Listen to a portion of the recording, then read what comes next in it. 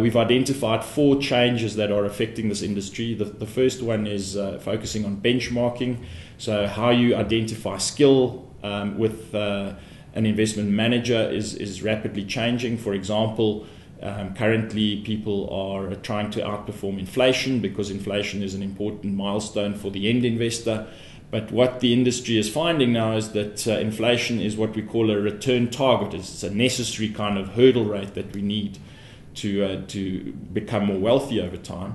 But the problem is that you can also get a return above inflation without necessarily having any skill. So the equity market is well known to outperform inflation. The bond market has probably delivered about 13% per annum over the last 20 years, and inflation has delivered about 8%. So you're getting naturally excess returns from asset classes without having to have skill.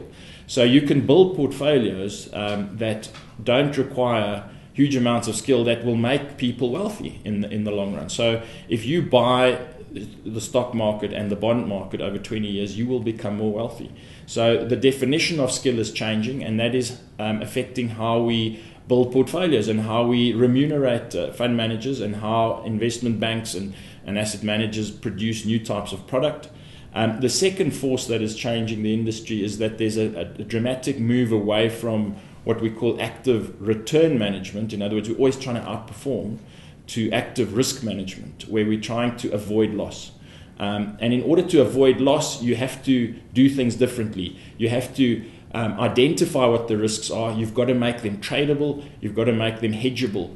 And the only way to do that is to use probably the fastest growing area in investment management, which is indexation. So you have things like ETFs, exchange traded funds, and other kind of index linked products that can get in and out of a risk or asset class. And that ability to adapt to changing market conditions is something that you cannot do with traditional active management. In the past and today still, most money is managed on a stock picking basis. So fund managers would choose one share over another to include or exclude in their portfolio. The problem is it takes you months to build up those positions, and it takes you a long time to get out of those positions. So if the market moves against you, you cannot really adapt to that change effectively.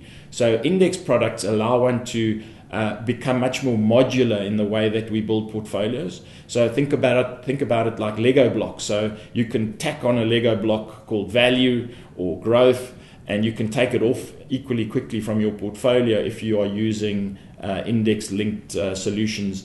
So we're certainly not saying that active management is going to be replaced by passive management, but we are saying that the focus is moving away from traditional bottom-up stock picking to much more of a top-down, risk-focused way of managing people's wealth. And then obviously the net consequence of all of this is that people are going to be focusing on how to change the remuneration of what skill is. So once benchmarking changes, once we identify that we can actually buy a value index now, whereas 10 years ago you had to find a value manager. And if you can much more cost effectively get value exposure with an index product, you will start seeing people switching between these two sources of returns. So fund managers currently are paid a percentage of the assets that they manage. If the market goes up, they basically get paid more, even though they've got no control over the market. So that's going to change, where people are going to say, we're only going to pay you for the skill or the value that you are really adding, not just the general market's performance.